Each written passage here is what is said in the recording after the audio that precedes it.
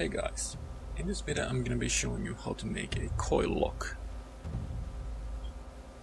And since I use these mostly for pike, they need to be strong, so I use 1mm stainless steel wire here. And I'm roughly going to cut it 20 centimeters, and then I'm going to make a bend to one of the tag ends. I'm going to use that bend to secure the wire to 1.5mm drill bit and a vise. So now it's easy for me to wind the wire around the drill bit.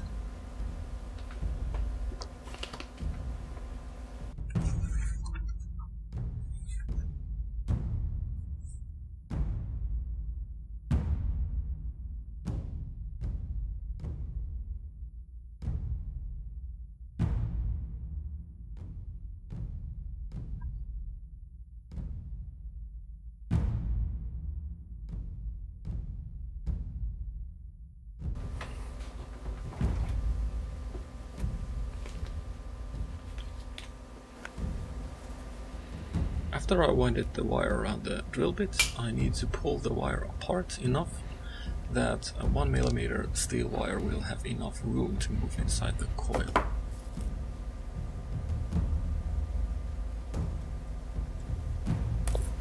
And then I'm just gonna cut the excess off.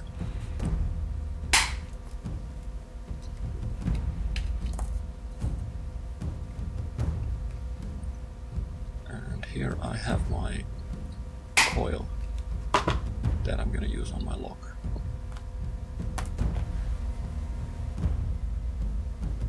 Now I can start making the lock itself. I start off by making a loop using my round nose pliers.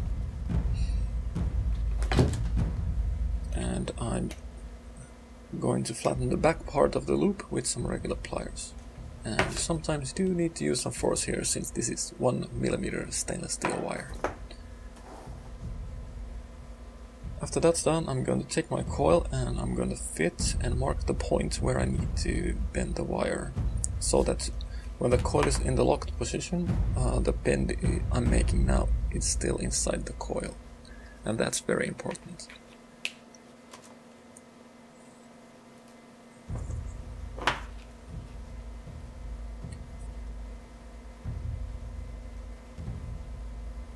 And I'm just gonna bend it roughly to 90 degrees.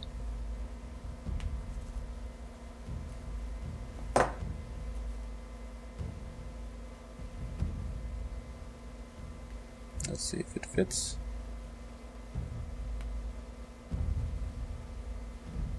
Looks good. And then I'm just gonna cut the excess off.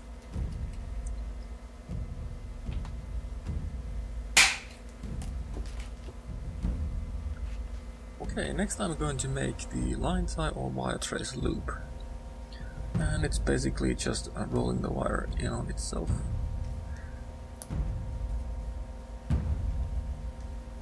And again, I used my flat nose pliers to make the loop a little bit more nicer looking.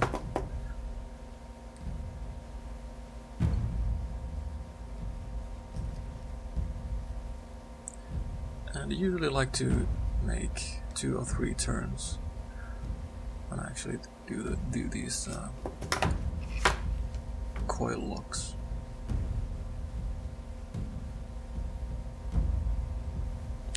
And I think on this one I'm going to make 3 turns.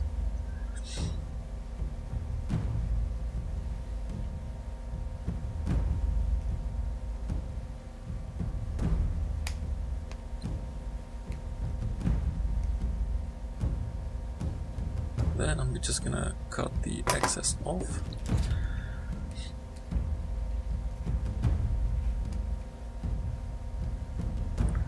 And there we have it, a lock that is extremely tough and durable, yet relatively easy and fast to use. Hope you guys enjoyed this little quickie. I'm gonna see you guys next time.